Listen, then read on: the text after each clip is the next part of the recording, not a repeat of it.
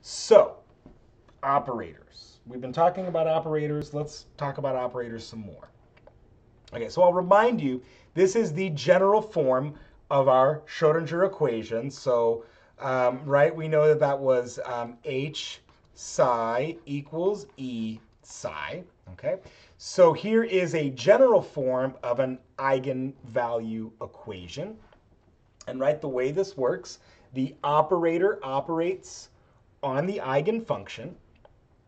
And what we get out of it is the eigenvalue and the original wave function. Okay? And of course, if we used the Hamiltonian total energy operator, then the eigenvalue we get out is the energy. Okay? So for example, energy operator operates on psi, returns energy. Or if I did the, let's say, position operator operating on psi, that would return to me the position and, of course, the original wave function. All right? So for example, let's play with an example here. All right? Let's suppose, let's see here. I'm going to write this up in the general version. And so this is an uppercase Greek letter omega. And recall, we put a little hat on it to note that it's an operator. Operator operates on psi and returns. This is not a W, it's a lowercase omega. And so that's our eigenvalue, which is a real number, a real single valued number. Okay. So let's suppose that my operator is d dx. So first derivative of position. Okay. And once again, these aren't necessarily physically accurate operators and wave functions. We're just playing with the math. And let's suppose psi equals e to the ax, okay, where a is a constant. So what is omega? Let's find the eigenvalue. So now when omega operates on psi, I can write that as d dx of e to the ax, okay? And that all equals a e a x, okay? Which equals, right, we know psi is e to the ax, so all of this just equals a times psi. Therefore, a is our eigenvalue. And this works beautifully. This operator and this wave function would be valid operators and eigenfunctions, excuse me. So psi is the eigenfunction. This would be a valid quantum mechanical operator. Okay? So, but now, let's see, I have another example we could do. Okay, so suppose now that we still have this same operator. Okay, so I'll draw a line here, so we're going to move on. I'll say this is example 1 on operator. Let's do example 2. So we'll still play with the same operator, d dx, but now let's suppose that psi equals EAX squared, okay? So now if I operate, let's see here. So now if I operate on psi, okay, so that's d dx e to the ax squared, okay? If I now carry out this operation, so recall when I take the derivative of this exponential function, I'm going to take the derivative of what's in the exponential and then put it out in front. So the derivative of ax squared becomes 2ax, and then the original, right, the operation then dictates that that would have to be 2ax e ax squared, which would then equal 2ax times psi, because EAX squared was psi. Okay, so this is not an eigenvalue because of the x, right? We recognize x will take on a large number of values, okay? So we have to tread lightly. We have to tread, I guess I should say carefully, when looking at operators and wave functions, okay? We can only have operators that will give us eigenvalues. All right? So moving along, so let's do a more physically realistic set of operators with a somewhat still slightly realistic wave function, somewhat slightly being this, right, this 1D wave function. And I'm going to play the same game with a equals 0 or b equals 0. Okay. So my, let's see here. So my linear momentum, right? If I want to know what is the linear momentum, so that's going to be the eigenvalue.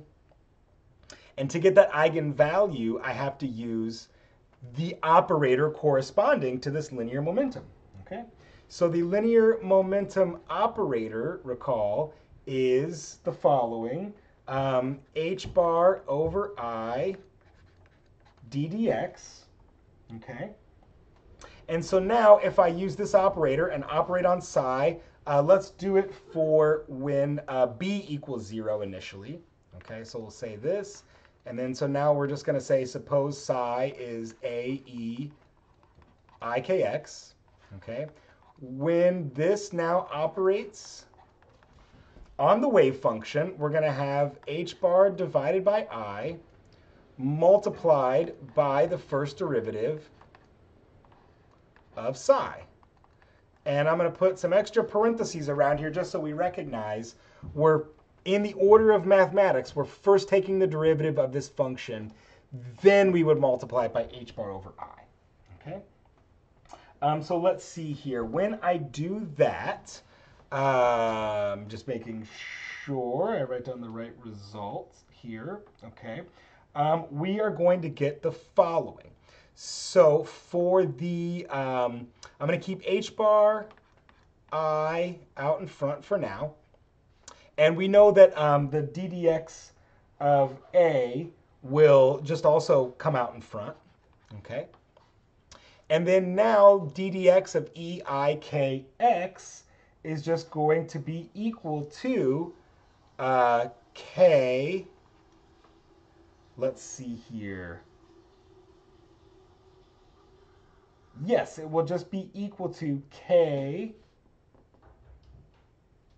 I, right? Because those are the constants. Yes, ki and then e I k x. Okay. And so now what we've got going on here, the i's and the i's will cancel. And I have a k h bar e I k x. So what is that all equal to? Well, I remember that a e I k x is psi. Okay. So let's put all that together. K h bar times a e I k x. And we know that that's all equal to psi, right? So we can see my eigenvalue is, I'll circle it right here. Or excuse me, let's just make sure I'm writing this all down to completion. Kh bar, and then that's the original wave function. Beautiful. So Kh bar is a constant. It is an eigenvalue. Okay? So we could say then, I'll just write this succinctly, linear momentum of psi of x, okay, in this case equals, and I'm going to write the positive sign just so we know that we've got it there written down, okay, equals positive kh bar psi x. And so now if we were to do this for, so let's see, this is for b equals 0. If we were to do this for a equals 0, I'm just going to describe this briefly because perhaps as you might see where this is going to go. Okay? So when a is equal to 0, my wave function is just be negative ikx. And so now the only difference will be here when I take this derivative, right? I'm going to have that negative sign moves down in front. Okay?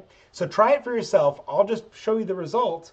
It's negative k h bar becomes the eigenvalue. And of course, multiplied by the original wave function.